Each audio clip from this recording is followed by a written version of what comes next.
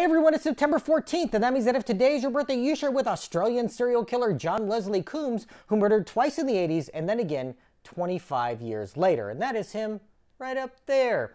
Born in Victoria, Australia in 1954, Coombes had a tough childhood, being a victim of child abuse, and psychologists have said that it was such a defining factor in his upbringing that his later murders were related to this trauma. In February of 1984, Coombes and an accomplice killed a man while on a fishing trip, first stabbing him, then mutilating his body by running it over with a motorboat. 9 months later, he stabbed a man to death in his home with the help of another accomplice after a night of heavy drinking and drug use. They were immediately picked up and charged with murder for the second crime, and a year later were convicted and sentenced to life in prison. Coombes escaped in 1988, but was returned to prison after 3 days on the lam. On appeal, his sentence was cut in 1990, and Coombes was released on parole in October of 1996. 2 months later, he was picked up and put on trial for the first murder, being convicted and sent back to prison. In 2007, he was released on parole, and all hoped he would have a productive life post-imprisonment. But in August of 2009, a tattooed leg washed up on the shore of Phillip Island, which sits just south of Melbourne. Days later, more parts washed ashore on the beaches in the area, and after an appeal to the public, the tattoo led authorities to identify the victim, a 27-year-old child care worker. The woman had taken in 2 teen runaways, giving them a place to live.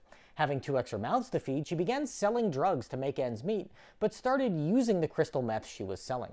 Coombes was her boss at her day job, and when she told him about what had happened in her life, the two decided to seek out the men who were supplying the drugs she was selling and kill them to free her from the drug trade. They went to his girlfriend's house on Phillip Island to make their plans, but the victim confessed that she had let her suppliers sexually abuse the teens in her care in exchange for relieving her of her financial obligations. Remembering his own abuse as a child, Coombes became incensed at hearing this and strangled her to death. He took her body into the bathroom and cut it up in the bathtub before placing the parts in plastic bags and dumping them in the water. Immediately after the murder, he went to bed with his girlfriend and had sex with her, apparently finding the act of murder arousing. She was in love with Coombes and tried to help him cover up the crime, but eventually his actions were discovered. After months of denials, he finally admitted to what he had done, telling police that when he murdered the victim, he cut off her breasts as she did not deserve to die like a fucking woman.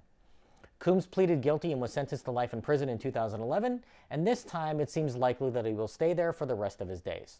If this is your birthday, I hope you have a great day. Leave me a comment so I can wish you a happy birthday. If you know someone whose birthday it is today, send them this video so they can find out all about their birthday twin.